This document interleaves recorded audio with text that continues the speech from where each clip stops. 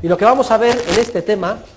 In this lesson, we will look at doctrinal attempts to justify the bank deposit contract as it is carried out today, that is, with a fractional reserve ratio.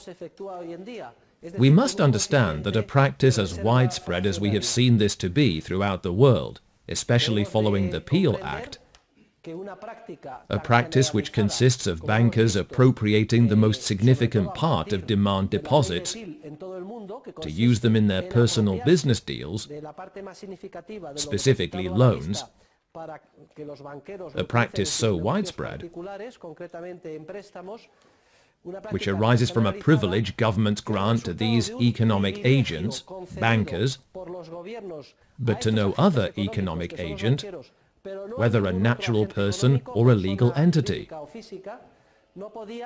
Such a practice could not be maintained indefinitely without finding some way of defending it, some way of trying to legitimize such behavior, even if only on the surface. Furthermore, the banking world is full of vested interests. Banks are very powerful, and it should not surprise us that bankers have devoted substantial resources and have used their considerable influence to try to give a suitable legal veneer to the type of activity they engage in. So, in this chapter, we will study the two major attempts which, from the standpoint of legal doctrine, have been made to justify the behavior of bankers regarding the use of a fractional reserve with monetary bank deposits. As I have said, from the legal perspective, theorists have tried to offer basically two alternative explanations for this behavior. The first group of theories, in support of this banking practice, rest on an attempt to identify the deposit contract with the loan contract.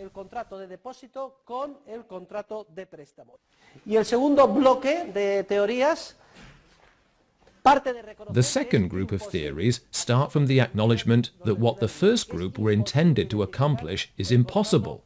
That is, that it is impossible to identify the deposit contract with the loan contract. And though this second group, which are the majority within legal doctrine, begin with the recognition that the deposit contract cannot possibly be identified with the loan contract, they then offer the following apparent solution. The recognition that what bankers receive in a deposit is paired with a redefinition of the concept of availability. Availability loses its true meaning, that is, the constant maintenance of 100% of the tantundum at the disposal of the depositor, so that whenever he or she goes to withdraw the money, it is there. Instead, the concept of availability is redefined. Now, availability means compliance with a set of regulations from the central bank and the prudent investment of depositors' resources. We will analyze in a little more detail each of these two doctrinal positions and show that they are theoretically groundless, and that from the legal and economic points of view, they fail to justify what they are intended to justify.